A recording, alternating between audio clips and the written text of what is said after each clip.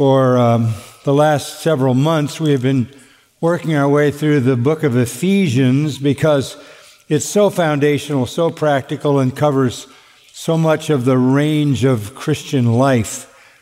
We have found ourselves now in the 5th chapter of Ephesians in a section that deals with marriage. We're going to be looking at that this morning with particular attention to the husband. So this is your day, men, to hear from heaven about your responsibility as a husband.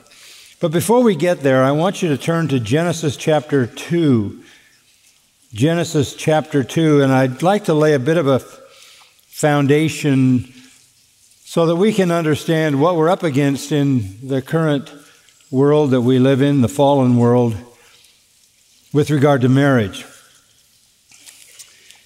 In Genesis chapter 2 and verse 18, we have the inspired record of the creation of woman.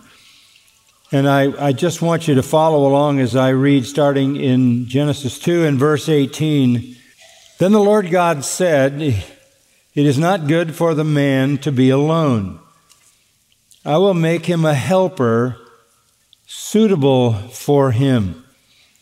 Out of the ground the Lord God formed every beast of the field and every bird of the sky, and brought them to the man to see what he would call them.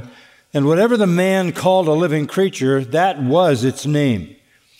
The man gave names to all the cattle and to the birds of the sky and to every beast of the field, but for Adam there was not found a helper suitable for him. So the Lord God caused a deep sleep to fall upon the man, and he slept. Then he took one of his ribs and closed up the flesh at that place. The Lord God fashioned into a woman the rib which he had taken from the man and brought her to the man. The man said, "This is now bone of my bones and flesh of my flesh. She shall be called woman, because she was taken out of man. For this reason a man shall leave his father and his mother and be joined to his wife, and they shall become one flesh. And the man and his wife were both naked and were not ashamed." So in Genesis chapter 2, God basically creates a man, and then from that man creates a woman and inaugurates what Peter calls the grace of life, which is marriage. And marriage in Scripture has a number of purposes. One, companionship, and that's what you see here. Man needed a helper suitable for him. Marriage also has the purpose of procreation. Back in chapter 1, it says, in a broad sense, God created man in his own image and said, "Be fruitful and multiply and fill the earth." So God's design for marriage is companionship and children. In 1 Corinthians chapter 7, we find that God's design for marriage is also moral purity. We are instructed there about the fact that you must marry rather than to burn. That is to say, rather than having unfulfilled natural sexual desires, you need to marry. So it's God's design for moral purity. But I think in the broad sense, marriage is, with all of that being true, also it is a place which is most defined by extensive experiences of love. Love for one another, love for children, love for grandchildren, love for great-grandchildren, love for extended family. It is really the core of human love. And a marriage should then be the best gift. It should be the gift that keeps on giving. It gives love to the two that marry, and then it adds to that love with children, and then it adds with spouses, and then it adds with grandchildren, and then it just keeps on adding more and more fulfilling relationships of love.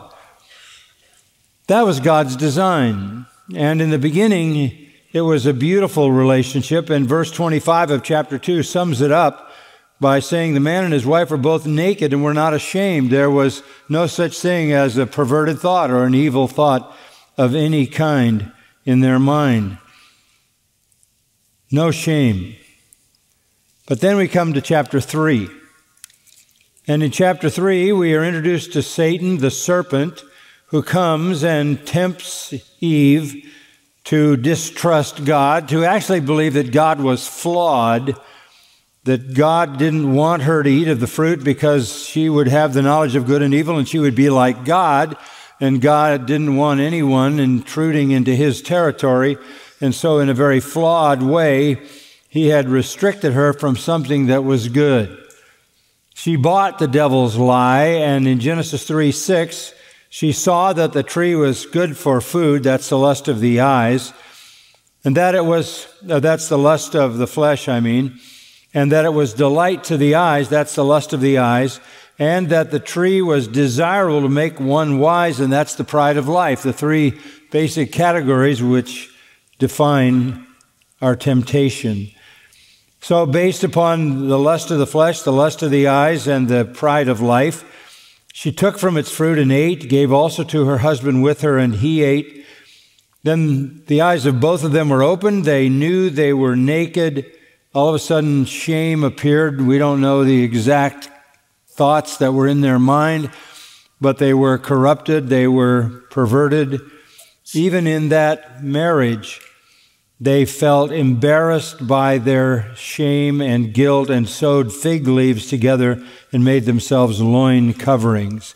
They realized, as the only two people in the world, that their thoughts could be corrupted if they were exposed to nakedness. Clothing came into existence at this point. God actually clothed them by the sacrifice of a lamb, demonstrating that the only covering for sin would be such a sacrifice, and namely and ultimately the Lord Jesus Christ. From that point on, clothing became the barrier, the normal human barrier to lust and shame. Any society that begins to sink into the morass and the depths of sin will begin to expose itself in nakedness, and ultimately, as we have seen, proliferate pornography and nakedness everywhere, as it finds its contentment and its satisfaction in what is offensive to God. So now there's shame, and beyond the shame, there's a curse. God says to the man in verse 9, "Where are you?" And then he confronts them both. First, the woman, he says, "You are cursed." Verse 16, "You will experience pain in childbirth. In pain you will bring forth children.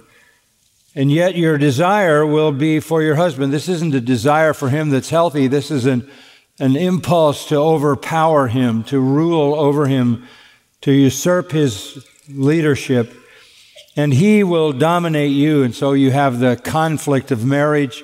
In the fall, the woman seeks to overpower the man. She seeks to operate independently as if she were the leader, which she did in her succumbing to temptation without the protection of her husband.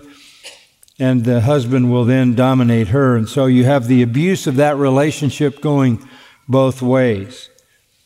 In addition, we read in verses 17 to 19 that the ground is cursed, and man is going to toil all the days of his life to subdue the ground, to be able to produce survival. So there's not just going to be the bliss of the garden and two innocent people enjoying everything about a perfect marriage. There are going to be all kinds of complications. In addition to that, Satan is going to come after the man and the woman. Verse 15, "I will put enmity between you and the woman, between your seed and her seed." Satan is going to come against marriage, against the woman, and eventually Satan is going to come against the ultimate seed of the woman, who is the Lord Jesus Christ.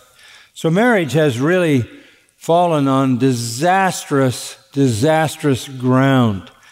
From innocence without shame, there has been a reversal of roles. She acts independently of her husband, and he succumbs to her temptation to join her in the sin.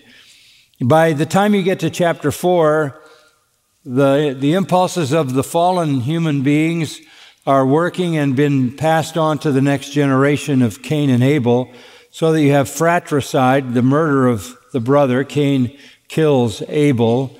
And then not long after this, you run into polygamy in the early chapters of Genesis, and then perverted sex, and then adultery, and then homosexuality, and then fornication, and then rape, and then prostitution, and then incest, and then seduction, and you're not even out of the book of Genesis.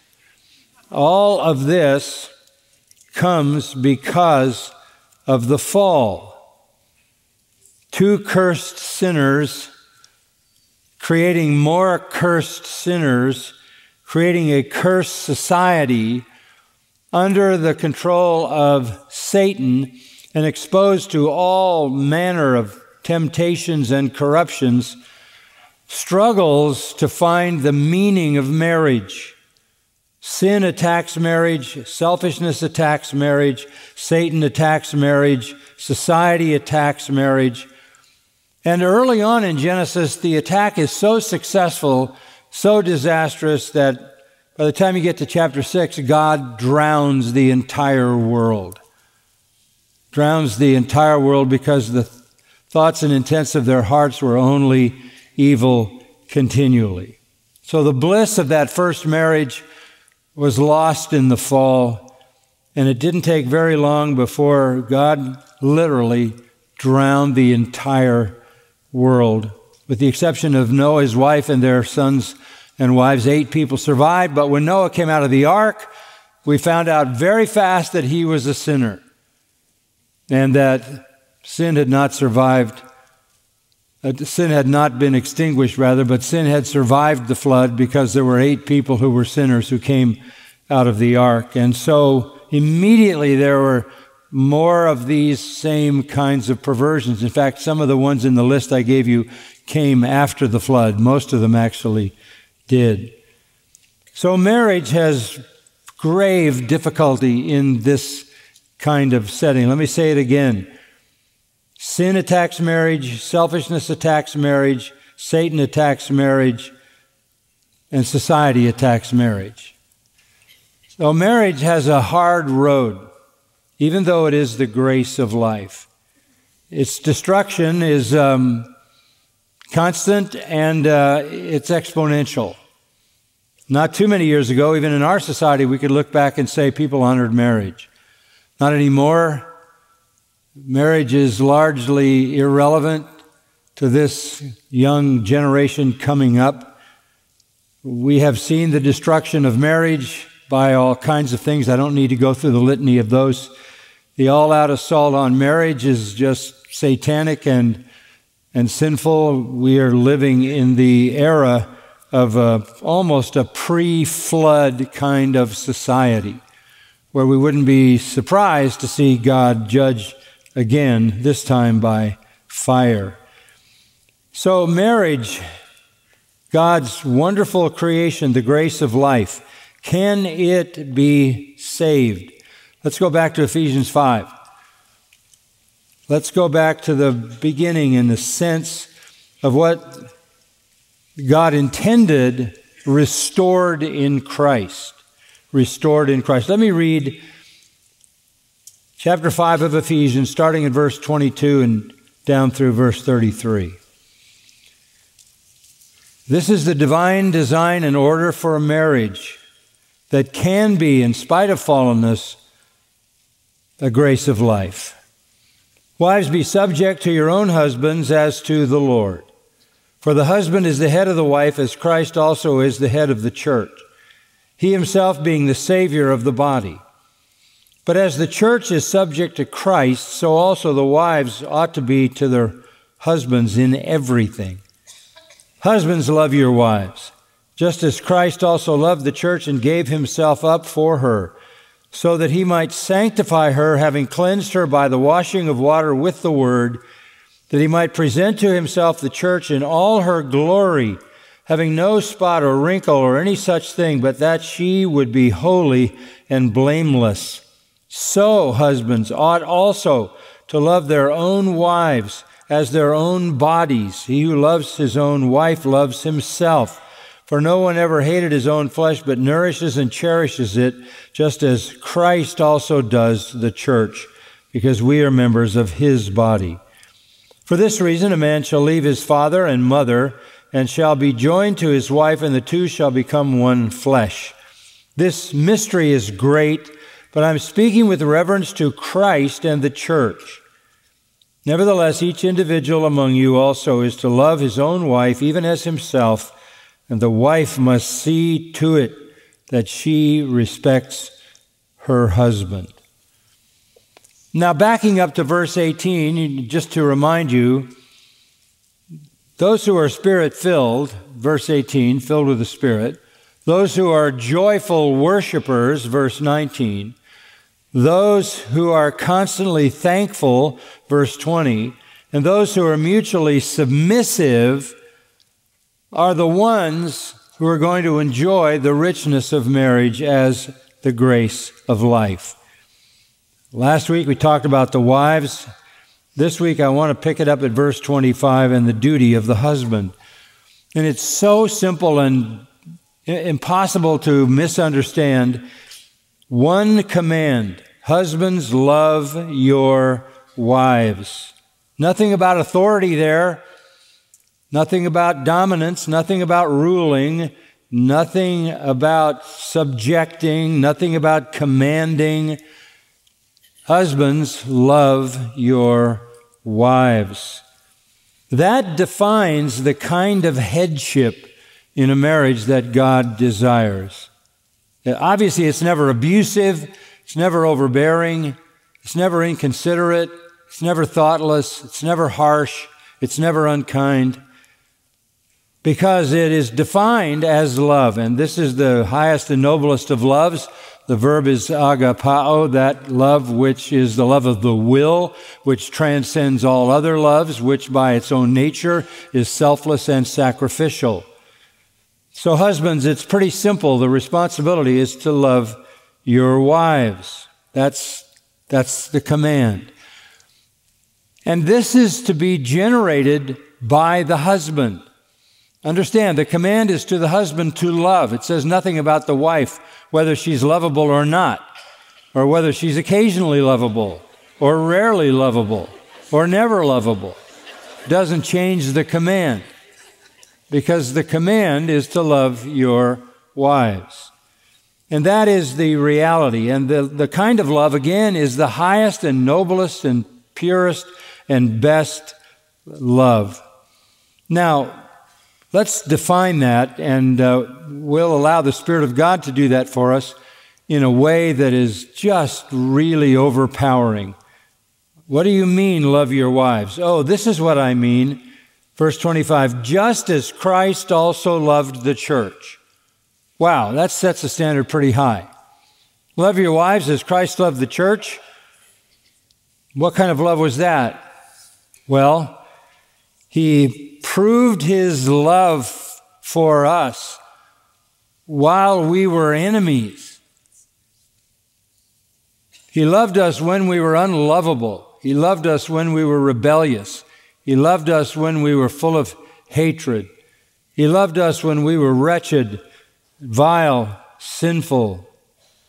That's the kind of love. This is not love that is won by the object. This is love that is given in spite of the failures of the object. Chrysostom, the golden-mouthed preacher in the 4th century church, wrote this: "Hear the measure of this love. If it be needful that you should give your life for her, or be cut to pieces 1,000 times, or endure anything whatever, refuse it not. Christ bought his church and brought his church to his feet by his great love, not by threats, nor any such thing. So do you conduct yourself toward your wife." He understood exactly what this is saying. Love your wife? How do I love my wife? What do you mean by that? I mean, love your wife as Christ also loved the church. That's the model, and that's the pattern, and no less than that. Now, this is just stunning in the context of the people of Ephesus and the Roman world, because Roman law basically treated women as if they were slaves. They were less than human. In fact, Cato, writing Roman law, says this: if you were to catch your wife in an act of infidelity, you may kill her without a trial. But if she were to catch you, she would not venture to touch you with her finger. She has no such right. Well, that's the role of women in ancient Rome. So what God is saying through the Apostle Paul is shocking. Love your wives and love them as Christ also loved the church. This sets the standard so high. There are several considerations with regard to defining this love over in 1 Peter 3. If you look at it for just a moment, 1 Peter 3:7. You get a little more insight into it, and we looked at this briefly last week. You husbands, in the same way, and these are some of the ways that love expresses itself, live with your wives first in an understanding way. This love demands understanding, knowledge, some translations say, knowing her sensitivity, knowing her feelings, knowing her needs. This is not some macho, independent, insensitive kind of dominance that we're talking about, but rather it is living in a way that displays the fact that you are in touch with the depth of her understanding, her feelings, her thoughts, her desires. Secondly, it calls not only for such consideration, but even for chivalry, as with someone weaker, since she is a woman. Not weaker intellectually, not weaker in terms of wisdom, not weaker in any spiritual sense. But by God's design, man is stronger. He is the protector. He is the provider. He is the source of security and strength in the union. She should know that. She should feel protected. She should feel secure. You are her knight in shining armor. And then thirdly, not only consideration and a measure of chivalry, but you should show her honor. So this love encompasses showing honor as a fellow heir of the grace of life. In other words, you're treating her like a believer. You're treating her like it's the communion of the saints. This is my beloved, my friend, it says in Song of Solomon. And that's the kind of expression. This is my beloved. This is my friend. We are heirs together of the grace of life. We share commonly in the grace that God has extended to us in Christ and by which He has brought us together in this union. So we are to love our wives in a way that expresses the understanding of who they are, expresses their need for strength and security, and expresses the common communion as heirs together in the kingdom of God, so that we defer as we would to any other believer. Philippians 2, considering others better than ourselves. That's how you treat each other in the kingdom. So this is the biblical definition. We are to love in the way Christ loved the church. Go back to Ephesians and in chapter 5, and I want to kind of break out what Paul says here. It's very simple. So what does it mean to love the way Christ loved the church? Okay, he's going to tell us. First, verse 25. He gave himself up for her. He gave himself up for her. That's where it starts. It is self-sacrificing love. The Spirit-filled husband loves his wife not for what she can do for him, but for what he can do for her. That kind of love seeks only her joy, only her fulfillment, only her spiritual benefit. That's how that love works, and that's the way Christ loved, right? Philippians chapter 2, he didn't hold on to what he had in glory, equality with God, but he took on the form of a servant, humbled himself to death, even death on the cross. Why did he do that? It was condescending sacrifice for the objects of his divine love. A real love is never tyrannical. A real love is always sacrificial. This is a Christ-like love. You have to find every possible way that you can demonstrate setting yourself aside for the sake of your spouse. It's love that is that selfless. In John, a couple of passages in John 13, there was an upper room moment where Jesus had expressed his love. John 13 begins, having loved his own who were in the world, he loved them to the max. He had maximum love for them. They weren't very lovable. They were all arguing about who was going to be greatest in the kingdom. Nobody wanted to disqualify himself by washing somebody else's feet. They all thought they were too good for that, so they didn't do that, which was a common courtesy that should have been done before such an event, such a dinner. And because they refused to do it, Jesus steps up, and you know the story. He washed their feet. He humbled himself to wash their feet. And toward the end of the 13th chapter, in verse 34, he says, "A new commandment I give you, that you love one another, even as I have loved you, that you also love one another." What was the way in which he had just loved them? By washing their feet. That's what he's referring to. Even as I have loved you, you love one another.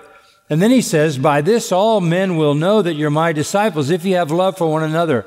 And what he means by that is, the definition of love is humble service to someone else. Selfless sacrifice for someone else.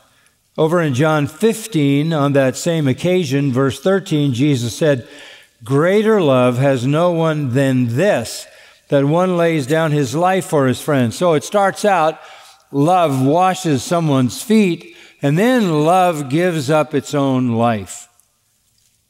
Peter calls it ektenes love, stretched love. It stretches as far as it needs to embrace its object. It really involves the death of self. This is the key to a good marriage, is the death of self, particularly the death of self in the husband, so that he is characterized by the love that is defined in Scripture in 1 Corinthians 13. You remember this, right? Love is patient. Think of this in your marriage. Love is patient. Love is kind. It is not jealous. Love does not brag. It is not arrogant. Does not act unbecomingly. It does not seek its own. Is not provoked. Does not take into account a wrong suffered. Does not rejoice in unrighteousness, but rejoices with the truth. Love bears all things, believes all things, hopes all things, endures all things. Love never fails. Okay, that's divine love. That's the kind of love that's shed abroad in our hearts by the Holy Spirit through salvation, and that is how a husband is to love his wife. And by the way, all of those things that I read out of 1 Corinthians 13 are verbs. Verbs, not static nouns. He's not describing love as if you could take a snapshot. He's showing it as if it's a video. It's a way of life. It's help and humble service as a continual flow of life. That's how husbands are to act toward their wives. Just pulling out one of those characteristics in verse 5, love does not seek its own. It does not seek its own. In the language of Philippians 2, considers other better than itself. So when a man is Spirit-filled, When a man is filled with joyful praise, when a man is characterized by constant thankfulness, when a man has a submissive heart, he will love his wife enough to sacrifice for her continually. So this softens the authority that the Lord is talking about when he says wives are to submit, because they are submitting to one who totally sacrifices himself to lead them and provide for them. Death to self is critical, and that's a spiritual reality, right? Take up your cross and follow me. Die daily, be crucified with Christ, look not on your own things. Now this is really the starting point of this kind of love. You've got to do away with yourself. You might think about it this way. Here's how you could describe dying to self. When you are forgotten or neglected or purposely set aside, and you sting and hurt with the insult of the oversight, but your heart is happy being counted worthy to suffer for Christ, that is dying to self. When your good is evil spoken of, when your wishes are crossed, your advice disregarded, your opinions ridiculed, and you refuse to let anger rise in your heart or even defend yourself, but take it all in patient, loving silence, that is dying to self. When you lovingly and patiently bear any disorder, any irregularity, any annoyance, when you can stand face to face with folly and extravagance and insensibility and endure it as Jesus did, that is dying to self. When you are content with any food, any offering, any clothing, any climate, any society, any solitude, any interruption by the will of God, that is dying to self. When you never care to refer to yourself in a conversation or record your own good works or itch after commendation, when you can truly love to be unknown, that is dying to self. When you see another prosper and have his needs met and can honestly rejoice with him in spirit and feel no envy nor question God while your own needs are far greater and in desperate circumstances, that is dying to self. When you can receive correction and reproof from one of less importance than yourself and humbly submit inwardly as well as outwardly, finding no rebellion and no resentment rising in your heart, that is dying to self. I read that to you because I want you to understand the range of dying to self is vast. So first of all, if you're going to love your wife as Christ loves the church, it's a sacrificial love. Secondly, it's a purifying love. Go down to verse 26. Christ loved the church and gave himself up for her so that he might sanctify her, having cleansed her by the washing of water with the word, that he might present to himself the church in all her glory, having no spot or wrinkle or any such thing, but that she would be holy and blameless. This is the model. This is the standard. You are not only to sacrifice for her, but you are to be the instrument that God uses to sanctify her. Set her apart from sin, which means you don't lead her to do things that are sinful. You don't hit the hot buttons that start arguments because you're angry and trigger hostility with her. That's inducing sinful response. Why? Because you are committed, as Christ was, to the glory of his church. I love that. The church in all her glory, endoxon, all her splendor. The word could be translated real beauty. And the real beauty of a woman is that inward beauty, right? That's back to 1 Peter again, not the clothing that she wears and the jewelry, but the hidden beauty of the heart. So you are concerned with her true beauty, which means you're concerned with her true purity. You desire that she be without spot. Stain is the word in the Greek, or wrinkle, which means a flaw, or any such thing. You don't want anything to mar the beauty of your wife. And the beauty of your wife is defined at the end of verse 27 as holy and blameless. You are an instrument of her sanctification. That's why I said last week, marriage is just really the husband doing anything and everything that brings joy and spiritual benefit to his wife. It's a simple idea. You are to be used by God to cleanse her, and particularly by the washing of water with the Word. That's the cleansing agent. John 15:3 says it's the Word that cleanses us. Titus 3:5, the washing of regeneration by the Word. Christ purifies His church by washing His church with the Word, and that is the role of the husband. To be the cleansing instrument, using the Word of God to wash his wife so that her true beauty can be seen. Jesus prayed, "Sanctify them by thy truth, thy word is truth." The Word is the sanctifying agent. The Word cleanses. Christ loves His church enough to sacrifice Himself for it and to then go on cleansing His church so that she would be without spot or wrinkle and holy and blameless. What a beautiful picture of how a husband is the sanctifying instrument of the Spirit of God for his wife. So sacrifice and purity mark Christ-like love. And there can't be any less standard than this. Christ is the standard, and His love for the church. There's a third thing to say about this. We are to love our wives not only in a sacrificing and purifying way, but in a caring way. And that's what we see in verses 28 to 30. So husbands ought also to love their own wives as their own bodies.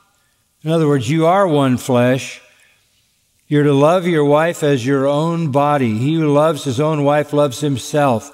In other words, if you want the best for yourself, then love your wife, because you really are inseparable from her. And her contentment and her reciprocating love will be your greatest joy. No one ever hated his own flesh, verse 29 says, but nourishes and cherishes it, just as Christ also does the church. And here we're back to Christ again.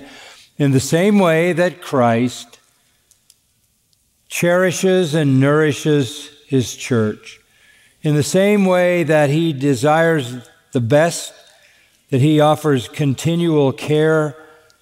You know, I think about the fact that He has given us all things that pertain to life and godliness. I think about earlier in the book of Ephesians, how much does Christ love us? He loves us enough, if you look at chapter 1, that He chose us before the foundation of the world, that He adopted us, that He redeemed us. Verse 7, that He forgave us. And all of this He lavished on us. This is lavish care.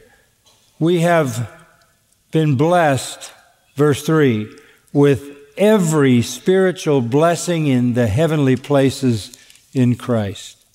That's what this is talking about. Bless your wife.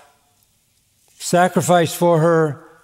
Be a purifying instrument of God in her life.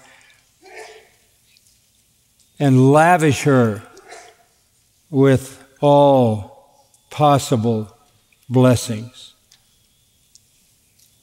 Marriage is difficult. We get it. We all have the same challenges. Society strikes against us. Satan's coming against us. Our own flesh makes it hard. But here are the patterns. And the assumption is, if you are commanded to do with your wife what Christ does in loving His church, that you have the power to do that. And of course, Romans 5 says God has shed His love abroad in your heart through His Holy Spirit. What does it mean then to care for her?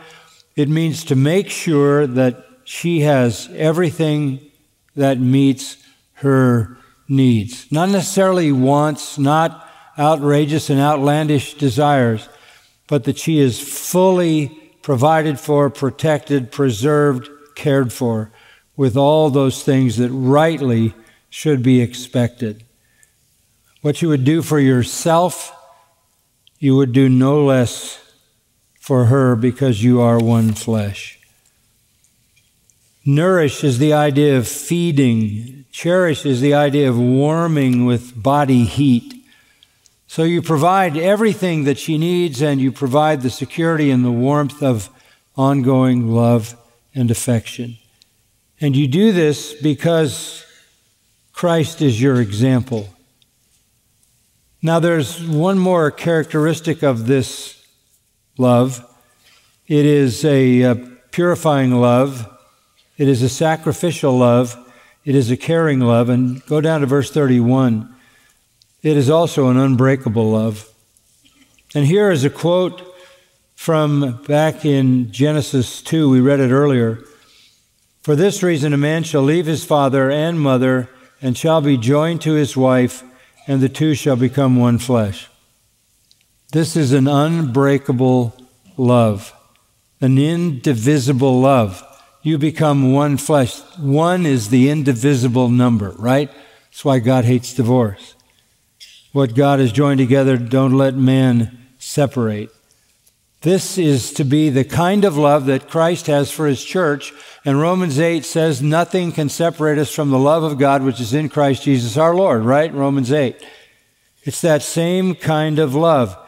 It's the kind of love that leaves behind, strong word, means to abandon parents, and then cleaves, proskalao. It literally means to be glued to be stuck to, not stuck with, but stuck to. Its design by God is to be an unbreakable love. So this is how husbands love their wives. Now, if you're looking at the idea that a husband has authority, what you may have thought in the past about what that means, and you may have chafed against that kind of authority, whatever authority and responsibility for leadership a husband has is to be defined as sacrificial, purifying, caring, and unbreakable. And unbreakable means fidelity and faithfulness. Fidelity and faithfulness.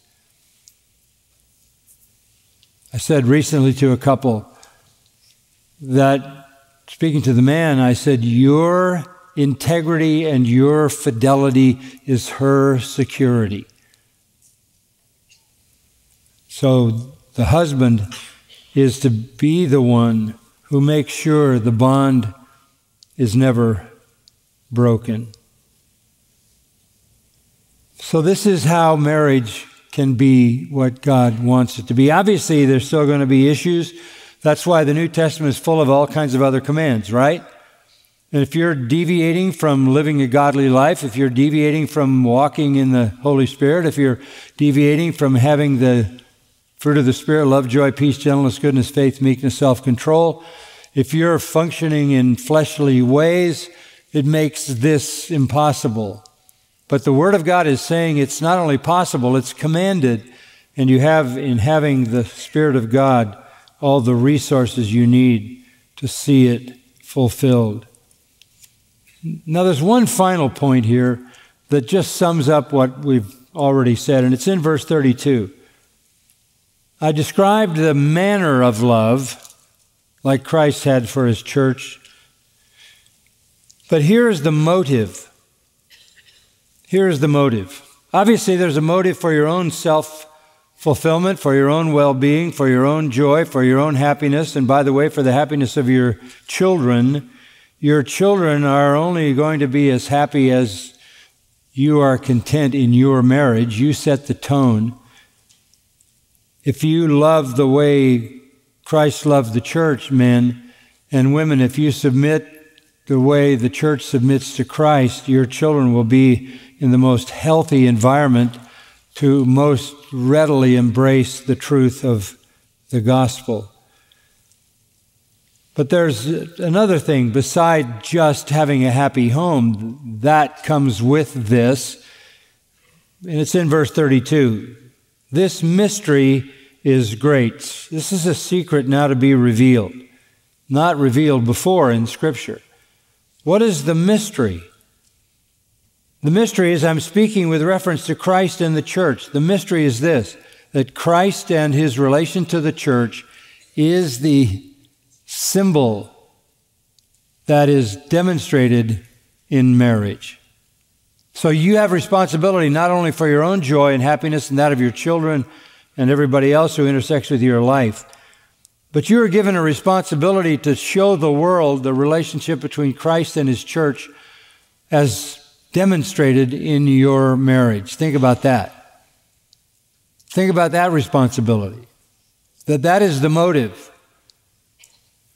And if you come short of that, you have failed in what is a great, great opportunity. It's a great sacred secret now revealed that Christian marriages can demonstrate to the world the relationship between Christ and his church. Submissive, obedient wife, fulfilling all the responsibilities of love for her husband and her children, a loving husband who's sacrificial, purifying, caring, and faithful. This is the picture of marriage that demonstrates the relationship of Christ to his church. I guess the question in the end then is we need to ask ourselves, the closer people get to our marriage, do they get closer to seeing the relation between Christ and his church? Because that's the responsibility. It's a high calling. Being married is a very high calling. It's the grace of life. Don't embark upon it lightly, but when you do, understand that as a believer, you have now been given the responsibility to unfold the mystery of the relationship between Christ and his church, so that marriage is not only in itself a marvelous reality, but it is symbolic of the work of Christ and his love for his church. So we have to think about whether our marriage demonstrates that. And that takes us to verse 33. And this is just a summation. And after all of this, each individual among you, let's get back to the beginning, love his own wife even as himself. And we're back to love. And the wife must see to it that she not obeys, but that she respects her husband. What we're talking about in a marriage is not dominance and submission. We're talking about love and respect. Okay? We're talking about love and respect. Those are the defining summary words. Love and respect. Love and respect will make a blessed marriage and a wonderful testimony of Christ and his church. Father, we come to you now at the close of our time together, thankful that you have led us into the truth again. Thank you for marriage. Thank you for all those who are here married. Lord, help all of us to live the principles of marriage that have been laid out so clearly for your honor and glory and joy, and so that we would even be a testimony of the reality of Christ's love for his church. And I pray for those who struggle in their marriage. I pray, Lord, that your grace would be abundant, that they would find their way to obedience and to being filled with the Holy Spirit, joyful worship, constant thanksgiving, and mutual submission so that their marriages can be everything you want them to be. May we never be looking for someone who is perfect. May we never be dissatisfied with the partner you've given us, but may we rejoice with full joy. May we always live in the wondrous reality that God has given us the partner He has given us to love as Christ loved the church and to respect as the church respects its Lord. We look at the society around us and we understand that this is far, far away from any thought that is captured by this contemporary culture, where everything is selfish, everything is gratification, much of gratification without responsibility. Lord, may Grace Community Church be a place where virtuous marriage is visible for its purity and joy. That would be our prayer. Give us greater love and respect for each other because it honors your name. It's in that name we pray. Amen.